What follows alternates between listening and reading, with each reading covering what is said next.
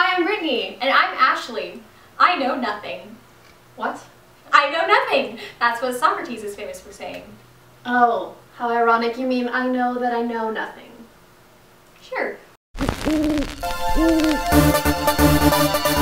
Socrates, Plato, and Aristotle. They're all names we've heard before, maybe even know a few things about them, but for most of us it's just a jumbled mess of old dead white guys. These are the three names we think of when it comes to philosophers, but what did they actually do, and what's the difference? Well, it all starts with Socrates. Socrates, Plato, and Aristotle are considered the founders of Western philosophy. But Socrates came first. Socrates taught Plato, and Plato taught Aristotle. In fact, most of the records we have of Socrates and his teachings come from Plato. Socrates didn't actually write down any of his own philosophies, so everything we know about him comes mostly from the writings of Plato and Xenophon, or however you say that, or the ancient playwright Aristophanes. This actually creates what we call the Socratic problem.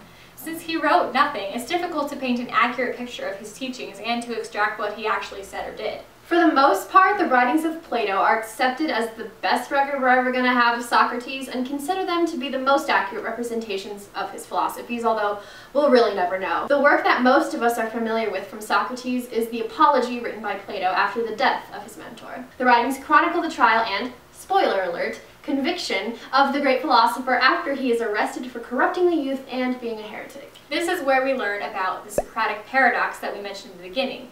I know that I know nothing. The premise of the paradox is that Socrates travels to the oracle at Delphi and asks who is wiser than him, and the oracle responds that none is wiser than Socrates. He thinks it's a riddle of sorts, because the only thing Socrates thinks he knows is that he knows nothing. So, Socrates decides to go along and discuss the riddle with people he meets. He determines that the oracle is correct because all whom he comes across thought themselves to be wise and knowledgeable, yet they were never aware of all that they did not know. Basically, they were ignorant to their ignorance. Socrates is also known for his institution of the Socratic method, which is a type of pedagogy that asks questions and answers questions with more questions.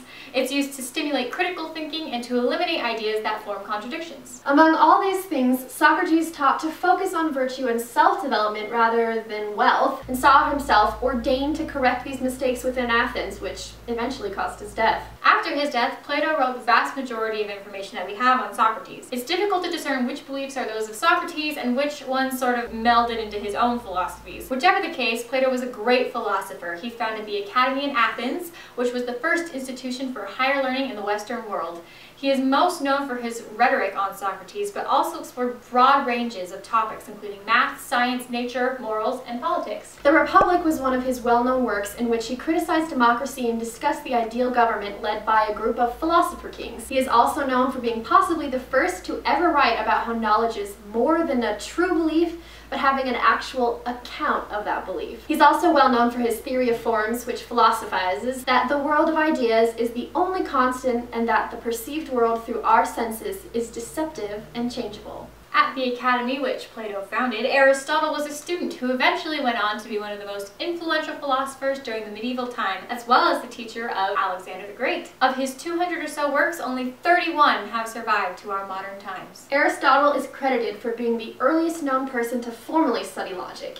His studies of how people perceive the world have played a major part in influencing modern psychology. Aristotle made a few erroneous statements that could have been disproven by simple tests, such as his claim that men had more teeth than women. With that said, fun fact, some of his zoological observations were nearly 2,000 years ahead of their time and were widely seen as false until they were confirmed in the 19th century. His physical science ideas were profoundly seen as accurate to the medieval scholars well into the Renaissance, until ultimately replaced by Newtonian principles. On his study of logic, Aristotle delved into how to make logical deductions and strove to find the formula with which men could find all answers.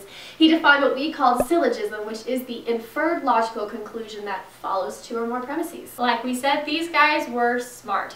They spent their time thinking and came up with some of the most influential ideas that have shaped almost every part of our modern democracy and society. What's the hardest you ever thought about something and what conclusion did you come up with? Let us know in the comments below. You can also subscribe to our channel so you don't miss any of our future videos. We have new segments on new topics every Monday and every Friday. Please give us a thumbs up if you like this video. Click this annotation to see all of our educational articles and send us a tweet letting us know what you want to learn about next. I'm Brittany. I'm Ashley, and this is Honors Grad U. Thanks for watching. Have a great day.